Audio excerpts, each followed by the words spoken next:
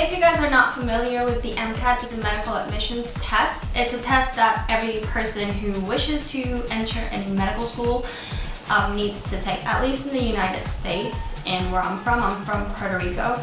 So over here, the majority of the medical schools require you to take this exam.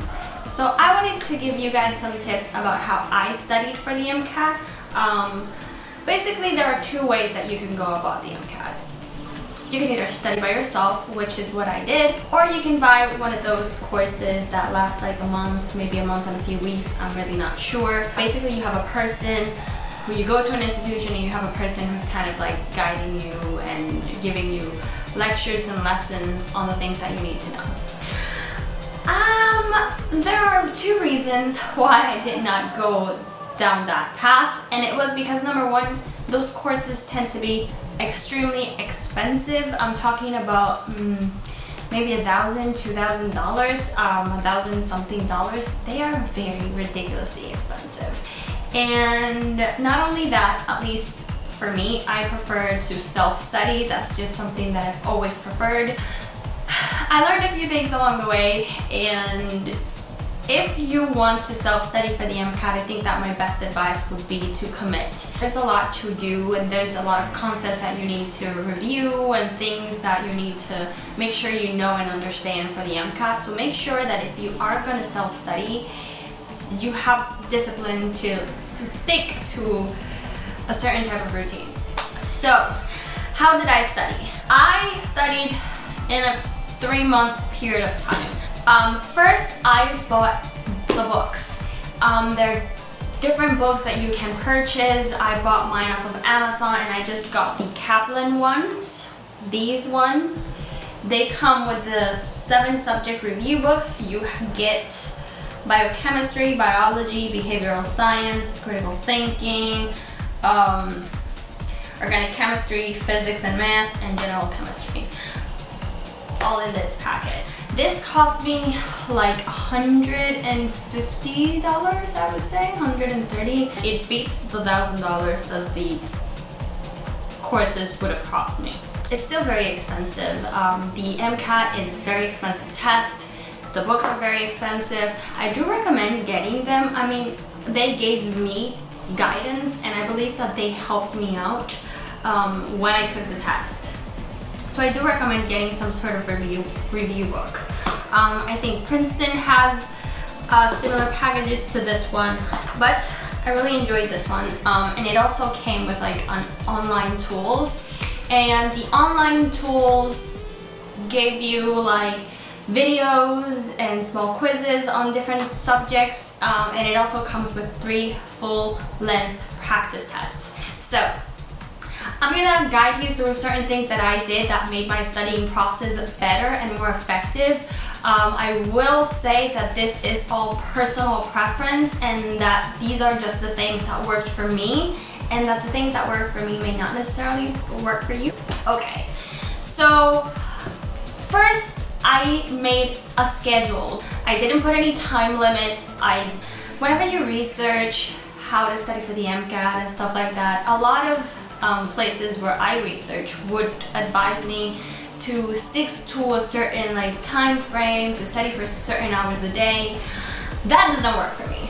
So my daily goal was 2 chapters, one from 2 different books. So what I did is that each day I would take 2 books. For instance, on Mondays I would pair biology with biochemistry, and I would read 1 chapter from one book and a chapter from the other. And I took 2 chapters a day, and that worked for me because some chapters are going to be easier than others. Some things you're already going to know, and it's just a matter of refreshing information. And some other chapters, some other concepts are going to be maybe a little bit difficult for you. For me, at least, I never took biochemistry a day in my life.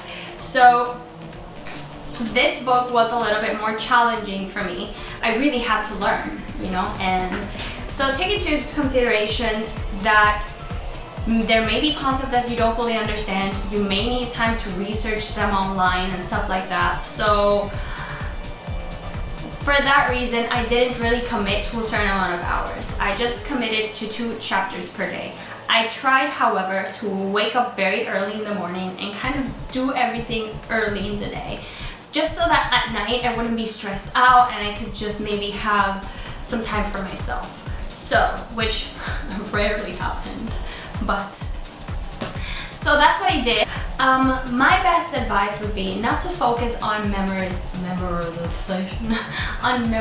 things. It's very important that you understand the concepts rather than memorizing it, because the MCAT is going to require you to have real knowledge. It's not as simple as just knowing that the sky is blue. You have to know why the sky is blue and understand why the sky is blue, to give you an example.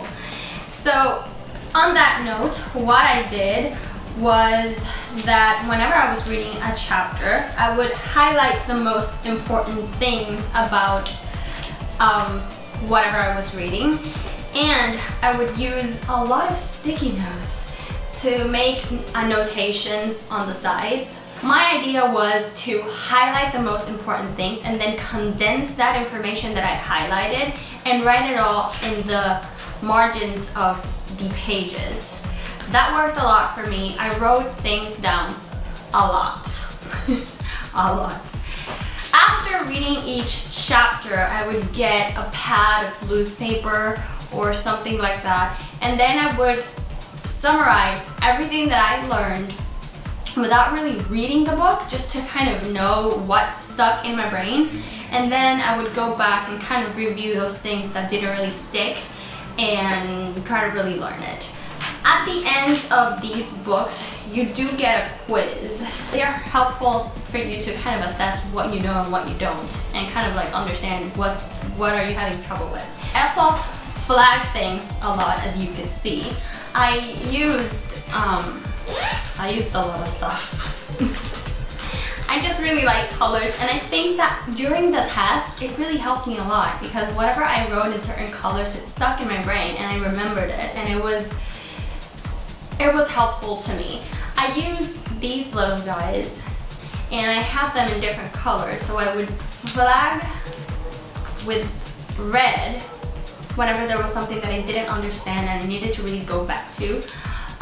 Blue was for wherever there were formulas. Green was for some things that I knew but kind of wanted to review. These guys helped a lot.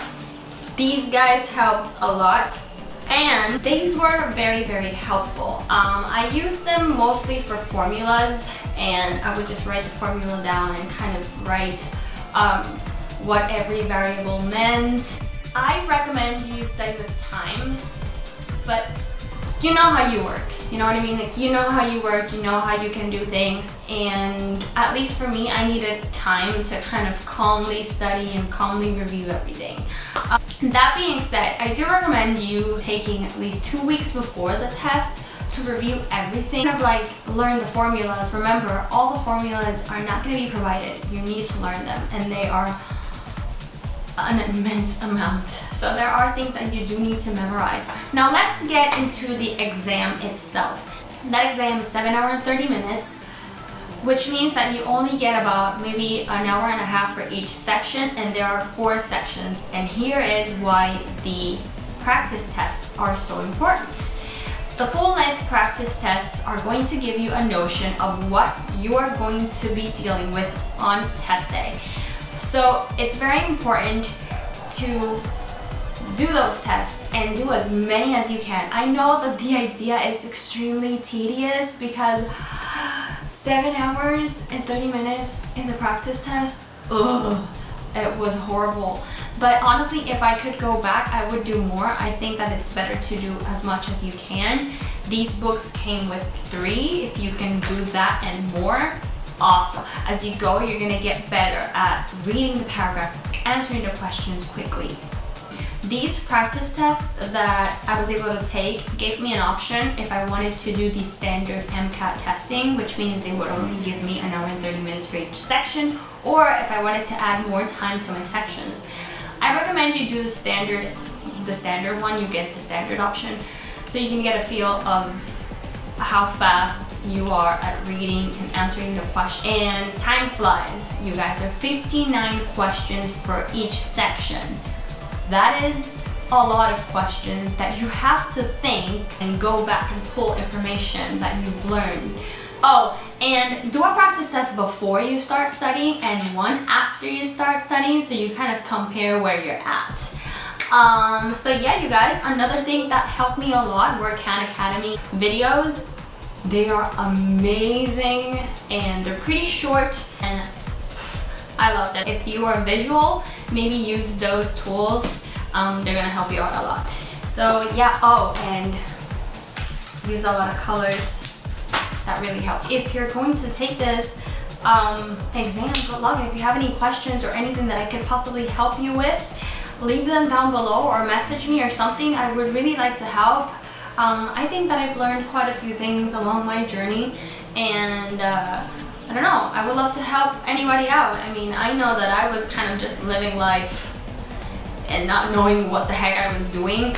It would have been nice for me to have someone that I could like maybe ask and be like, how do I do this? So if I can do that for anybody, I would love to. So yeah, good luck to all you future doctors. I hope you have a wonderful semester and a wonderful rest of the week. And yeah, good luck on your MCATs, kids. And if you've already taken them and you're waiting on the results like I am, I feel you. I feel you.